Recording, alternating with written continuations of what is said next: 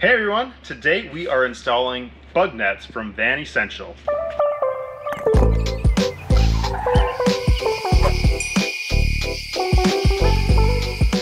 So one of the things we hate most when we're out camping is getting flies into our van or mosquitoes when we're in a very mosquito-y area. Having bug nets up will allow us to have airflow and be able to use the van in the wild without having to worry about all those bugs inside.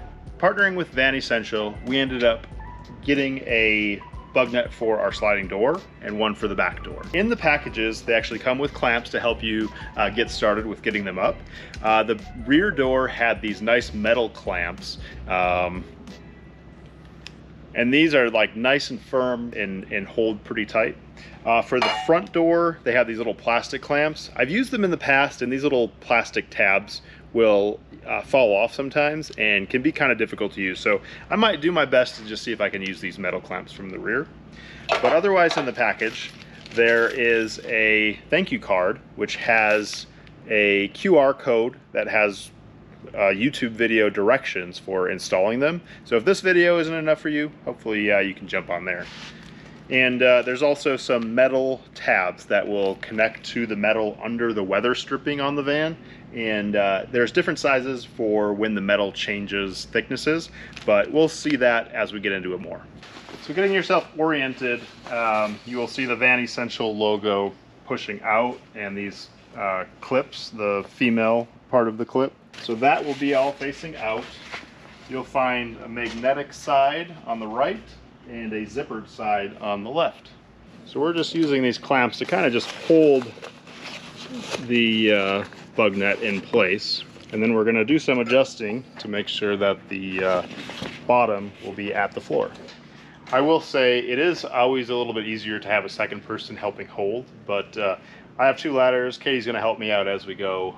Once you get to this point, you want to just pull basically sections of the weather stripping out, only about a foot at a time. The Ram Promasters and the Transits a lot of times will have some kind of gooey grease underneath, and using some isopropyl alcohol will help clean that up. And it's best to probably do before you start getting your bug net in place. I went ahead and cleaned off the metal lip here with the isopropyl alcohol. The flap will go up and underneath the weather stripping. And now these clips just kind of push up into place over the metal. These are the small ones here, and then as you go down, there's certain sections where you'll see there's two pieces of metal that are sandwiched together, and that's where you use the thicker clip. And so once you get that clip in, we're wanting to go every 12 inches, 10 inches, somewhere in there for these metal clips. They're basically just holding your bug net in place for you to get the weather stripping back up. And one of the main things you want to remember is don't pull too much of your weather stripping down. It makes it very difficult to put it back up into place if too much of it is missing. So you want to do about a foot section, foot and a half section at a time, push it back up into place, and then start working by pulling more of it down.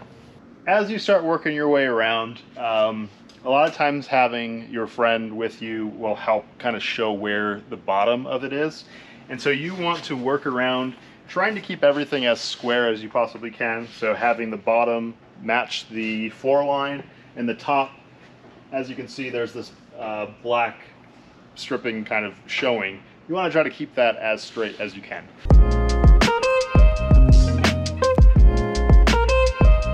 As you work down, the side of the door is mostly just the big clips, but once you get down far enough, there is this plastic piece holding the weather stripping in place, and it's just two Phillips screws. So I worked my way down the right side of the door first. I'm going down this left side now. You don't want it to be too tight, because then the magnet closure won't work very well. So you want to have some, loose fabric in the middle. So as you work down, make sure you're not doing it too tight. So I got all the weather stripping back in place. I had some issues down here. I had to cut a little piece of our trim off of our cabinet. But once you get that all back in place, you can kind of look through, and we kind of have a dip here where it's not necessarily straight all the way across. So I could pull this weather stripping and kind of adjust that a little bit. You know, you want to make sure it's not too tight, like I said, and make sure that it opens and closes and the magnets can catch all the way. And once that is the case, you do want to check that, you know, kind of go through all your weather stripping, make sure it's all in place. If it doesn't feel like it is, there's a chance that when you close your door, it won't close all the way. So before I end up cutting all of this excess fabric, I will check that my door closes. If you were to go trim this all and realized you needed to adjust it, it can be very difficult to pull that little bit of fabric back through. So once you feel good with your weather stripping all being in place, your lines being fairly square, you can go ahead and take a razor blade or even a pair of scissors and take off any of the excess that's sticking out. I mean, you mainly want to make sure anything where there's, you know, wheels in the track of the door, you want to get all of this excess off. And so you can pretty much take a razor blade right along the weather stripping and cut off any of that excess. Basically right along, and this stuff cuts pretty nice. Not much for fraying or... There we go. I cut all the excess out all around. And one of the cool features of this, you know, other than the magnetic door here, is on this side, it can zip, and then you can go ahead and roll this section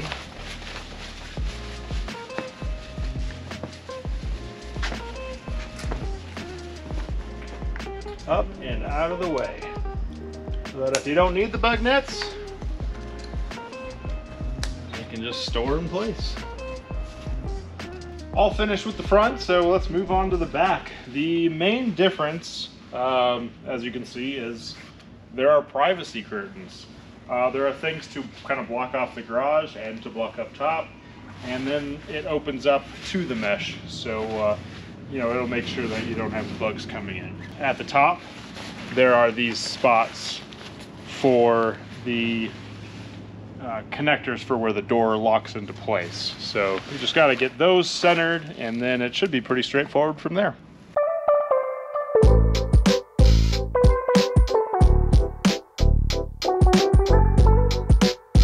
Worked our way down the edges, and just want to mention on the Promaster, there is this little black tab.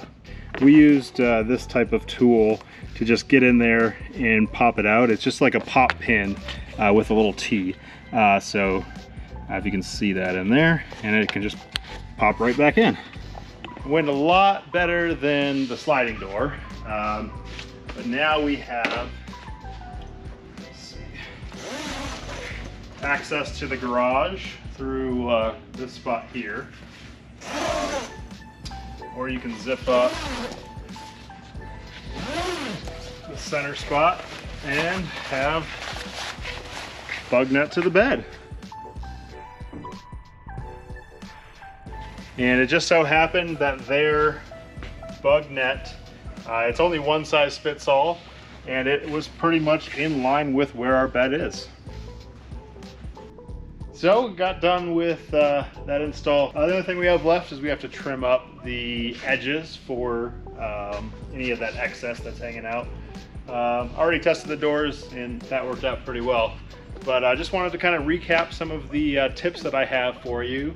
The main thing is, you know, when you're taking your weather stripping off, only go in like 1 to 2 foot sections and try to get the back in before moving on.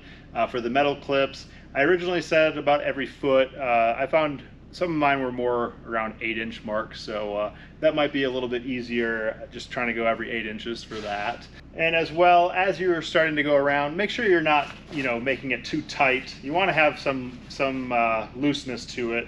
This one is just zippers, so it's a little bit easier to kind of fight that, but you want them to be able to slide nice rather than, like, you know, fighting over how firm it is.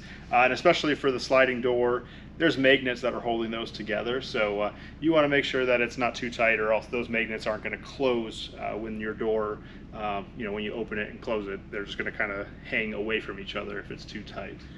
Well, thanks so much for following along on this video. I hope it was helpful for you. If you do have any questions on the install, please leave them in the comments below and I'll make sure to help you out if I see those. As always, if you like this video, give it a thumbs up, subscribe to the channel if you haven't already, and hit that bell to be notified as we post new content. We will see you guys on the next one. Bye!